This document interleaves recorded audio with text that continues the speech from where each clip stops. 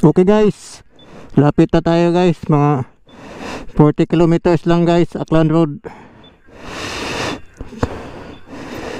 Let's go.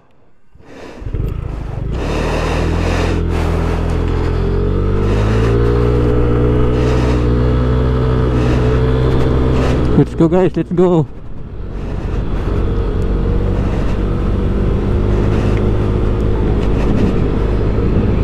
Aklan Road to guys.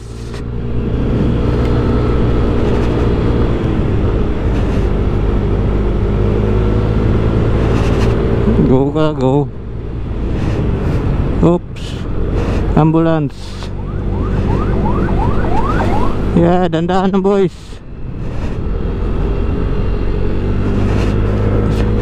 Kung mahilig magbinking-binking dyan, dito. Dito guys, dito. Dito guys. Binking kayo dito.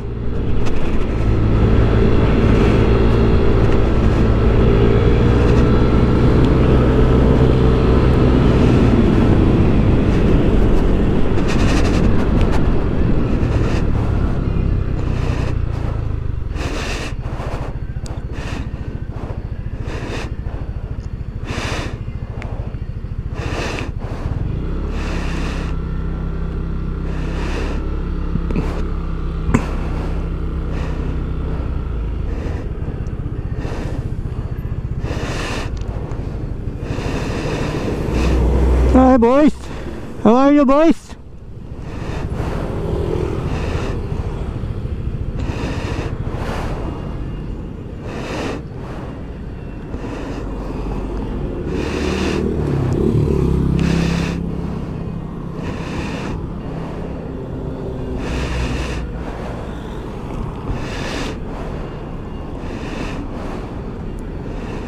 Okay boys, let's go. Dandaan lang.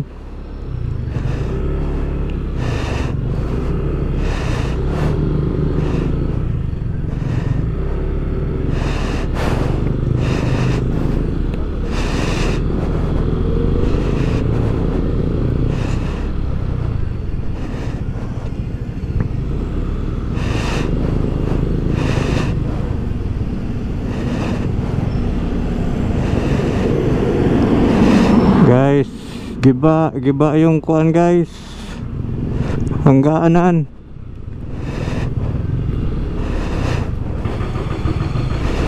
Overtime, yes, very good sila kuya guys. Ito yung mga hero, national hero na mga mandirigma. Nagtatrabaho ng maayos to guys sila guys. Ito yung mga dapat swelduhan ng tama, more than enough dapat, kasi biruin mo, nagtatrabaho sila ng ganon. Napakahirap dyan na trabaho guys, sobrang hirap na ganito yung trabaho. Dyan mo makikita na napaka hardworking ng Pilipino. Yung mga buhaya nandun sa kuan, nandun sa palasyo, puro lang kupit nga hinayupak.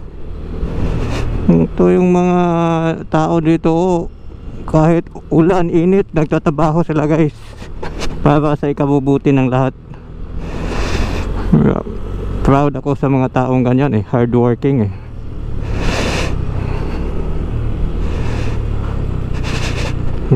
hardworking people.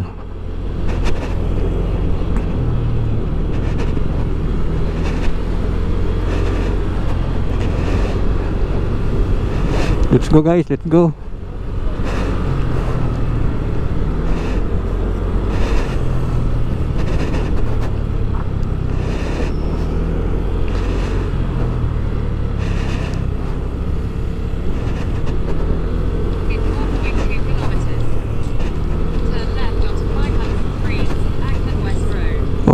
Okay.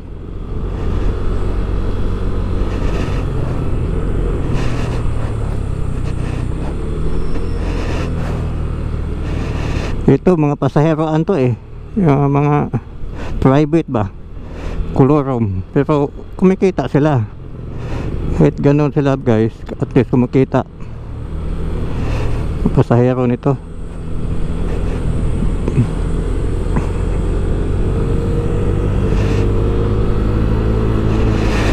Yes, yes, yes.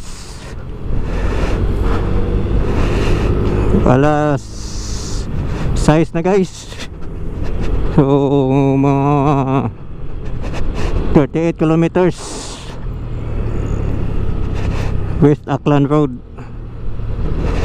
Hindi pa tayo nakadaan ng Aklan eh. Aklan pa pala to guys, Aklan City.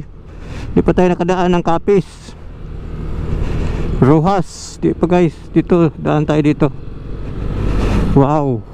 Oh, ganda ng view guys, ganda.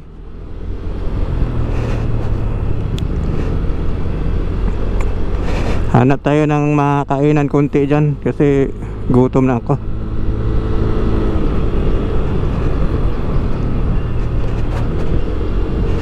Tsaka maglinis tayo ng visor guys kasi sobrang kuan eh, sobrang dumi na ng visor natin. Kailangan natin linisan. Wow guys, wow. Wow, ganda ng place. Ganda guys, ganda. Ganda ng place guys.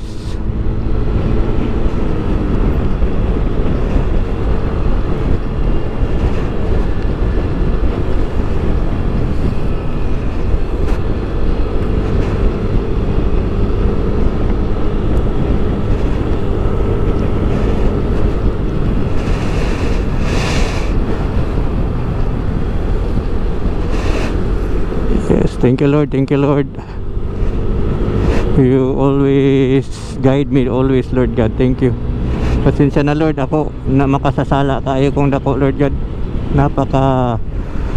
Nakasasala akong dako. Madali lang ako magagalit, high blood. Lord, tabangi ko Lord, nga mawala unta na Lord God, kay nakakahiya. Ako mismo Lord, hindi dapat ko ginagawa yung mga dapat mali Lord God. Para akong tanga eh. Nagagalit ako sa walang dahilan Lord God.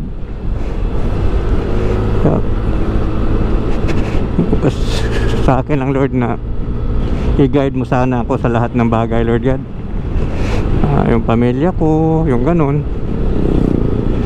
So thankful ako Lord na hindi mo talaga ako pinabayaan Lord God.